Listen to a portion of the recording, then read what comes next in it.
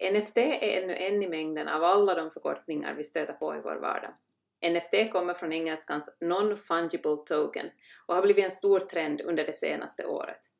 År 2021 utsågs NFT till och med till årets ord av den engelska ordboken Collins. Men vad innebär det i praktiken och hur hänger det ihop med kryptovaluta? För att förstå NFT måste vi först reda ut vad begreppet non-fungible innebär. Saker som är non-fungible eller icke-fungibla, som man kan översätta det till på svenska, de är unika och kan inte bytas mot varandra. Pengar, de är fungibla, de är fungible. Vi kan byta ut en 20-eurosedel mot en annan 20-eurosedel eller mot 2 10-eurosedlar. Konstverk är däremot inte fungibla. Vi kan inte byta ett konstverk mot ett annat rakt av eftersom de ofta har väldigt unika egenskaper. Här ser vi 2 konstverk, men de är väldigt olika och vi kan inte bara byta dem rakt av mot varandra. Det finns till exempel bara en enda Mona Lisa, eftersom Da Vinci enbart målade en sån tavla. Även om vi har en kopia eller ett fotografi av Mona Lisa, äger vi inte tavlan. Digitala verk däremot kan kopieras och det går dessutom väldigt enkelt. Vi kan till exempel ladda ner en bild, en video eller en ljudfil på vår egen dator och har då också en egen kopia av det här verket. Så om vi vill hålla koll på vem som äger originalet, den allra första versionen av en fil, av en video, av en bild, så då behöver vi andra typer av metoder. Och det är där som NFT kommer in i bilden. För en NFT är som en kod som fungerar som ett unikt ägandebevis för en icke-fungibel tillgång. Man kan koppla NFT till fysiska produkter, som till exempel en fysisk tavla eller en fastighet, men till allra största delen används det för att visa att man äger något som endast existerar på nätet. Som till exempel digital konst, musik, foton, videon, element i datorspel. Den största hypen är troligen kring användningen av NFT för att handla med digital konst, som till exempel här med Nyan Cat på OpenSea. Men till exempel har då även Twitters grundare Jack Dorsey sålt sin första tweet som en NFT. Så allt som finns digitalt kan då alltså kopplas till en NFT. NFT bygger på blockkedjeteknik, vilket gör det möjligt att hålla koll på vem som äger ett digitalt föremål. I korthet fungerar det så att alla transaktioner som berör ett givet föremål registreras i en digital kedja på ett stort datornätverk. Så den här informationen finns inte bara hos en eller några organisationer, utan den är så att säga decentraliserad och kan kontrolleras och uppdateras hos alla samtidigt. När en ny länk skapas i den här kedjan kan den inte längre tas bort eller förstöras, den finns alltid kvar. Så på så sätt skapas då sådana här digitala ägandebevis som gör det möjligt att spåra vem som har köpt och sålt ett givet föremål.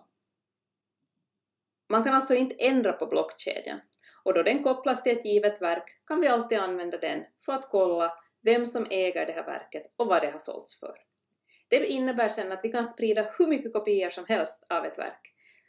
Men eftersom det inte ändrar den tillhörande blockkedjan så påverkas inte den som äger det ursprungliga verket av att kopiorna sprids. Handel med NFT sker i kryptovaluta, som också baseras på blockkedjeteknik. Kryptovaluta är ett virtuellt betalningsmedel som saknar formell utgivare och alltså inte hör ihop med något givet land, så som våra vanliga valutor gör. Det innebär att valutans värde, på samma sätt som NFT:ns, beror på efterfrågan och utbud. Vad någon annan är beredd att betala för den vid ett givet tillfälle. Kryptovalutornas värde har ökat kraftigt de senaste åren, och förutom att fungera som ett betalningsmedel ser många dem också som ett investeringsobjekt. Men samtidigt, ett investeringsobjekt kan snabbt också minska i värde. Även om kryptovaluta och NFT båda bygger på blockkedjeteknik så finns det en viktig skillnad. Kryptovaluta är fungibel. Vi kan byta ut en bitcoin mot en annan valuta så att värdet bibehålls. Vi kan också dela upp en bitcoin i mindre delar. Men en NFT är däremot, som namnet säger, inte fungibel. Och en NFT kan alltså inte bytas ut mot en annan NFT. Varje NFT är unik och har därför olika värde. Priset bestäms, som med alla tillgångar, av, igen, efterfrågan och utbud. Och en del säljs till väldigt höga priser. Till exempel såldes en NFT för en katt ritad av Paris Hilton för cirka $17,000. Och den första tweeten såldes till exempel i mars 2021 för nästan $3 miljoner. Den dyraste NFT:n hittills är ett digitalt konstverk som har sålts för över $69 miljoner. Att köpa den typen av dyra NFT:n är kanske ingenting som ligger nära till hands för oss och gemene man. Men eftersom det bara finns en upplaga av varje NFT ger de också upphov till exempel digitala samlarföremål som sedan har blivit någonting som väldigt många engagerar sig i. Ett av de första exemplen så var CryptoPunks som innehåller 10 000 unika samlarbilder. CryptoKitties är också ett tidigt exempel och det är ett spel där man kan föda upp och samla på söta, unika digitala kattungar. Så varje kattunge ägs av en enda person och kan inte kopieras eller förstöras. Och det finns många andra exempel, till exempel Bored Ape Yacht Club som består av digitala profilbilder i form av tecknade apor som skapas av algoritmer. Eftersom NFT har tagit världen med storm behöver man vara medveten om att det alltid finns en risk för att utvecklingen lockar till sig mindre seriösa aktörer och bedrägerier. En stor nackdel med både NFT och kryptovaluta är också att blockkedjeteknik förbrukar stora mängder energi. Just nu är NFT en stor trend, men som vanligt i den digitala världen finns det inga garantier för att det som är populärt idag kommer att vara det också framöver.